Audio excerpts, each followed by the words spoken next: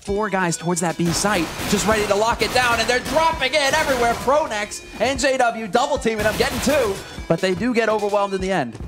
Yeah, it's still not really a favorable trade for iBuyPower. They're in a 2-on-3 moving into this B. Bomb site, KRiMZ is here. He's going to go down, actually. olofm will pick up the second kill as a third one. olofm pushing up the middle, but look at all the angles he has to cover here. Looking for the kill, turns around. Great shot on flusha. Goes for JW, gonna pick him up as well. Great round from Swag so far. Now a 1-on-2, and Swag, oh my god, picks up a triple kill. What's happening here? They could easily lose a member, and pronax, Steel is gonna go down there. olofm picks up the kill.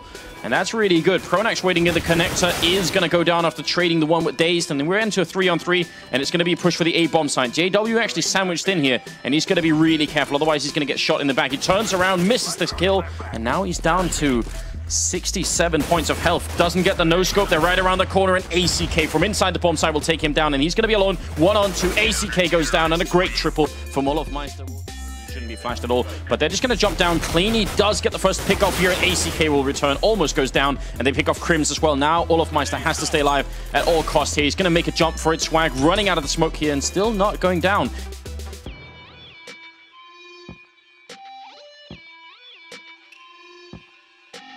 He's got 7 seconds left, and he can't get onto this bomb site in time. He's out in the open, and they are not going to let him plant. He gets one kill, but flusha's there to save the day.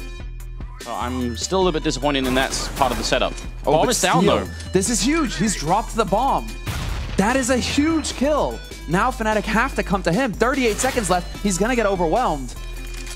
And flusha with a really good flank coming in here, and he spots both players, and he's taking his time. This is really, really smart play. Takes the one, AK in hand, takes down the second one, and flusha celebrating a little bit at the end.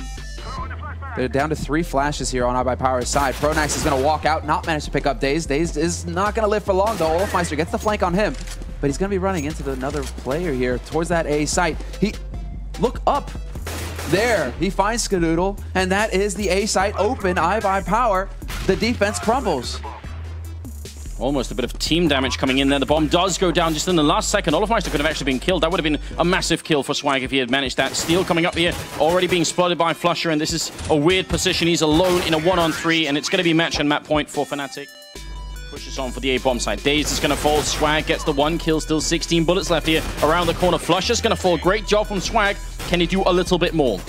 Oh, he has the perfect opportunity. pronax looks away from him, gives another frag to Swag, and now it's JW with the AWP. Not going to find the angle there quite yet. 37 seconds left on this clock, though. He still has time to go for the plays. He loads the... Oh, this nade, but the flip! JW! Steel changing his position. Actually, while JW was flashing, that's pretty smart. Almost a little bit of a magic trick there. Steel jumps, misses the shot. He's going to do it again. This is dangerous.